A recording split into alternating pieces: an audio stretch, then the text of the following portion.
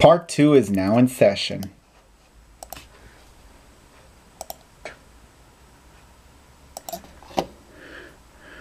I'm going to skip this part because he made OPS Noah's ears bleed with that loud music.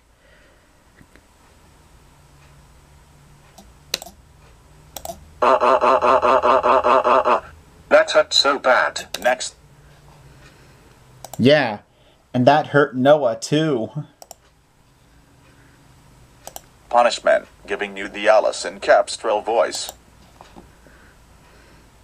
Well, I was going to say, what does giving him the Allison Kepstrel voice have to do with removing all the voices in the world? But since both of this stuff is about voices, I guess I have nothing to say about that part.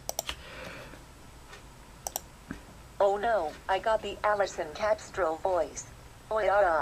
Yes, and you totally deserved it. No, he didn't deserve it. He sounds terrible now. And your sixth and final punishment. Listening to loud music again, but with the rock and roll music.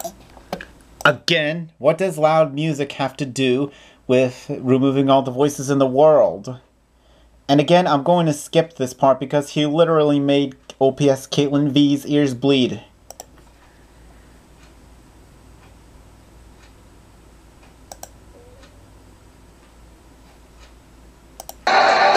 Go to your room right now.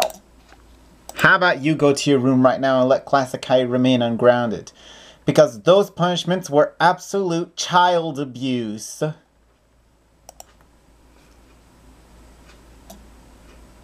So you're the one who should be grounded.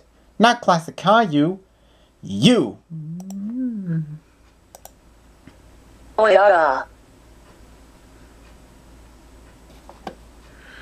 Thank God that video is over.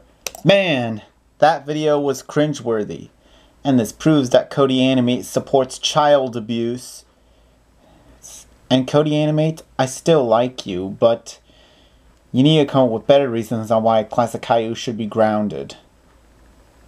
And can you just slow down on the Punishment Day videos because they're starting to get abusive. Anyways, that should do it for now. Don't forget to like, subscribe, share, turn on push notifications, and don't forget to send me a request. Bye guys!